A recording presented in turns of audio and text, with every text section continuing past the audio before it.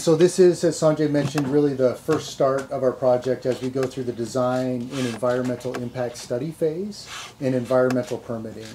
So what we have here is a boring rig that's going out, and we're doing 270 soil samples on here to understand the ground formation. And we're really happy to partner with CME and Liz and her company that also supports our diversity efforts and our commitment to minority and women-owned businesses with 30% of our eligible spend.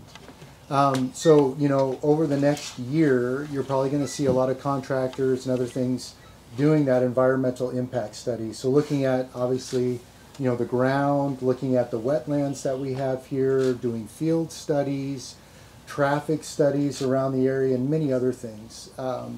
As a lot of you have probably heard me say, semiconductor manufacturing is the most advanced manufacturing on the planet. And it takes a lot of precision to do what we do. At Micron, we apply that precision to everything we do, and we want to make sure that this is the most sustainable semiconductor manufacturing plant in the world. And a big part of that is the environmental, treatment and how we build this fab from the start.